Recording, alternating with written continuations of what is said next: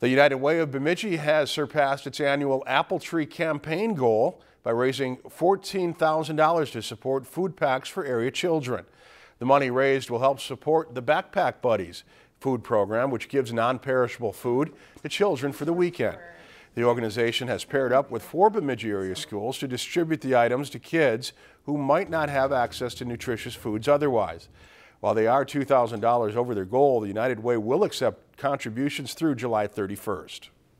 It's really exciting and hopeful for maybe more schools to be able to receive the backpacks. The United Way says it provides the meals free of cost to about 200 children each week.